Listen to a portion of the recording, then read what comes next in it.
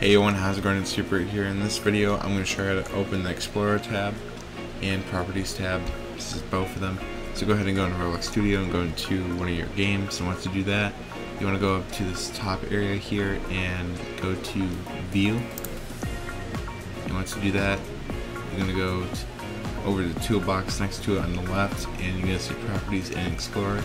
Go ahead and open up that. Just click on them both, and they pop up right here on the right side, or it might be different for you, but I prefer always putting the Explorer on the right side top part, and then Properties on the bottom right part. So but that's how you open up Explorer and Properties, and that's how you are able to like move things around in your game and, you know, organize things here and do all that stuff. So I hope you guys found this video helpful, found it useful. I know some people are having problems with this and didn't know where to find it. But yeah, make sure you guys subscribe to the channel, like this video, and I'll see you guys later. Goodbye.